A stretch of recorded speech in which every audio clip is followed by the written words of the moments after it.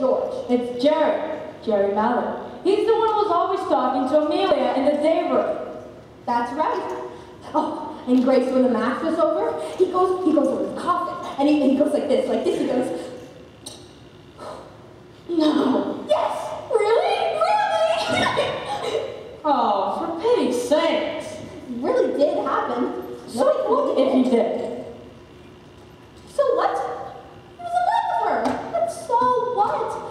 Don't you think, Grace? Well, I guess he had to be if he did that. Oh. And can you imagine? Oh, can you imagine if he loved her and he never told her? Never could bring himself to say because she was so beautiful. And he was so shy. Now it's too late. Our love is forever going to... I don't need to tell him. I can never get to again. Poor Amalia. You wait, Grace, you wait. You'll wake up one morning, your gums hurting so bad, you won't be able to open your mouth. So weak and sick, you won't be able to stand up. Stop it, Kathryn. The pain's so bad, you won't be able to sleep. And your face so swollen, you won't be able to stand the sight of yourself. I said stop it!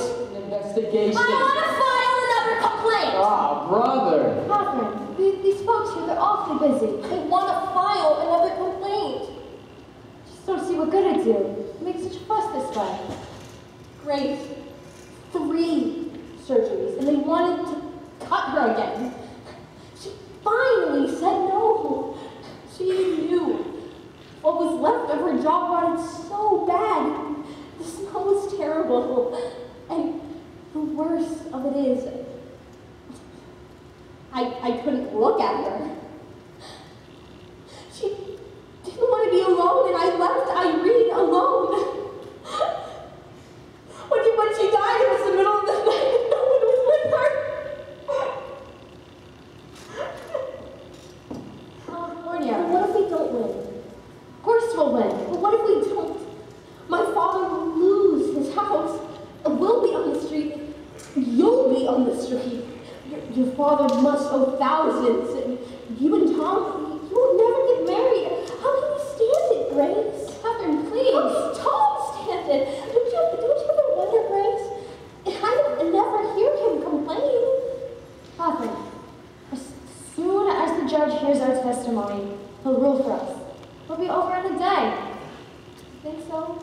Well, yeah, it'd be awful hard to warn the kind of shape we're in. That'll be something. To see the look on Mr. Reader's face when we get on that stand. Now, you want to read some more letters?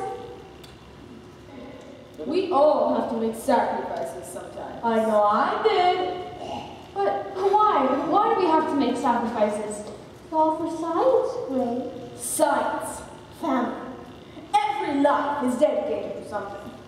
Just a matter of choosing which. But I didn't choose. I didn't get no choice. Sure you did, Grace. Sure you did. Kathryn, don't do that! Kathryn, Look what you did, Grace. She's bleeding all over the dials. I'm sorry, Kathryn. I shouldn't have said anything.